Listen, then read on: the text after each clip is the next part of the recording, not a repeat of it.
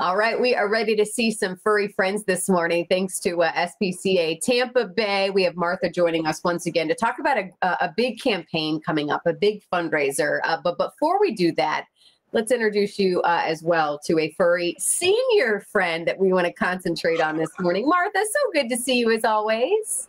Thank you for having me, Carly. Yeah, as I mentioned, we're gearing up for this big fundraiser, Paw It Forward campaign. But before we get to that, we've got to introduce this cutie here, Martha. This cutie is Cupid. He's a Pomeranian, isn't he a sweetie? He is. So talk about senior dogs and why you wanted to highlight them this morning, Martha. So we have a wonderful program with our partner, Love My Dog Resorts. They provide some advanced medical screening and some post-adoption support for any dog that's adopted that's over 7 years old. So it helps people understand the wonderful joys of taking home a guy like this, and it gives a wonderful senior pet a chance at a new family. Yeah, well, and talk about it, because I think there are some hesitations, when you hear a dog maybe 14 years old, or, it's like, man, why should I adopt a senior? What say you? Well, there are lots of pets like Cupid that need support, need a family, and they can give you a wonderful addition to your family, and they can give you lots of joy. Maybe they're not quite as active as a puppy. They're often a little more predictable, so you're not dealing with quite so many surprises. And they can be just a super addition to a family that's already got a pet, or maybe a family that doesn't have a pet yet but wants to try, maybe a little bit shorter commitment, because, clearly Cupid is 14. He's not going to be around for another 20 years, but he could easily be around for another 5. Oh, yeah. Well, I know there's another dog you wanted to highlight as well this morning. Talk about the second dog. Yes, Osiris is a happy, energetic 7-year-old. He's Rowdy's dog of the week, and he loves to play, but he also loves to cuddle. Good, friendly guy. There, you can see him on the screen. Just a sweetheart.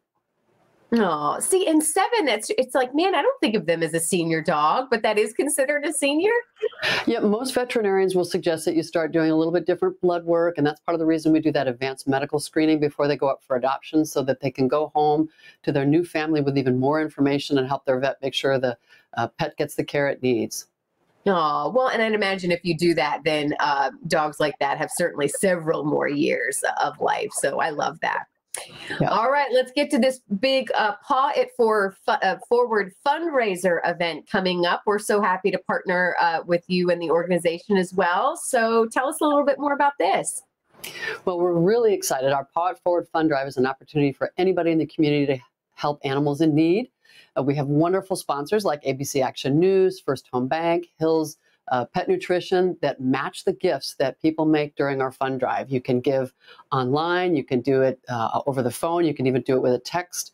It's all the information about it is on our website, and it's a wonderful way, again, for the community to get involved. There are literally thousands of animals coming to our doors every year, companion animals, livestock, and even wildlife that need our help. Oh, what is the money actually used for, Martha? What do you tell people? I know you're very proud about everything that you're able to do, but what specifically are the funds used for? Taking care of an animal in a shelter environment requires skilled medical staff, requires people who can understand the importance of proper feeding and proper enrichment for those animals. It costs at least $25 a day per animal, and we could have an animal in our facility for months at a time. So all of the funds that are raised during Paw It Forward are going to help those animals get the kind of care that they need on their way to a forever home. Oh, I like that. Well, hopefully we can find Cupid here, a forever home. What kind of family do you think she'd be good for, Cupid there?